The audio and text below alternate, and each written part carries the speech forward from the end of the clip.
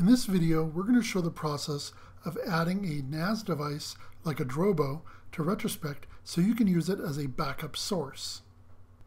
The first thing you would do is go to Sources inside Retrospect and then click on the Add button. After you click Add, you need to click on Share, and then you would enter in the path to the NAS device.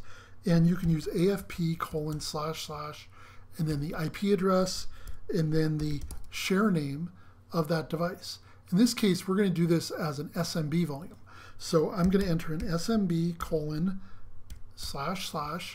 the IP address to my Drobo or NAS device, and then I enter in the share name.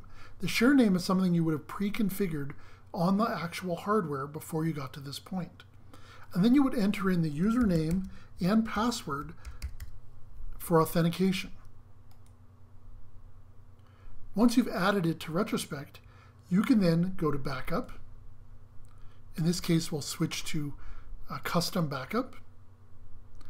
And then we choose the NAS device as our source because that's what we want to back up.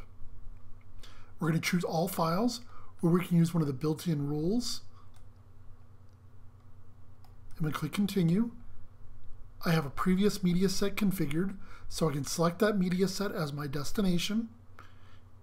And then I click on Continue.